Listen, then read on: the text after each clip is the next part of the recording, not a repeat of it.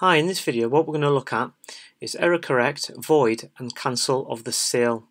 So obviously this EPoS is maybe completely different to what you have in front of you, but the concept is about the same. So obviously if you choose the items that you wish to put in the sales screen, the customer's then decided to change their mind, you could go into error correct and remove it. You just tag the one that you want to remove. Wrong order, and you can do that actually until they're all removed. Now you can set certain privileges up for the users so they can or can't do certain things, and obviously error correct can be one of the things for entry-level staff.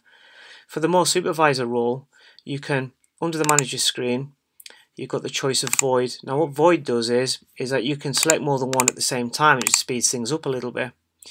Or if you want to, you can tag everything at the same time and void the whole sale altogether.